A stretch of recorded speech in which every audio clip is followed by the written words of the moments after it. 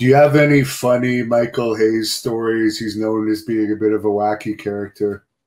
I have tons of funny Michael Hayes stories. One that I always tell that's kind of cute is so when we were younger, my sister and I, my family, we all went to Michael's from Pensacola, so we would go down to Pensacola with him and spend a week down there or whatever.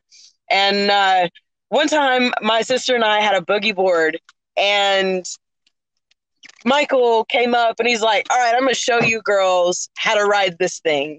And it's one of those foam cheap boogie boards.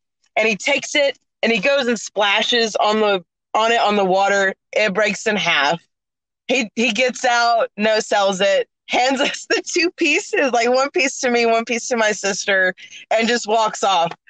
And we're like, "What the heck, Uncle Michael?" But yeah, I mean, he's like, it's not just a gimmick. Michael Hayes is like a legit character. So Did Michael end up having any kids? Or is he enough of a uh kid for his wife? he the closest thing to a kid, no, he does not have any like actual biological kids. But Hunter Hayes is a spitting image of him.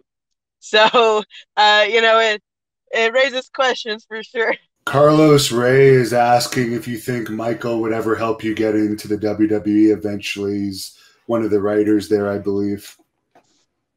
I think that it would come down to my work, and the opportunity, and I'm trying to do this just like everybody else. So I think it would more come down to that.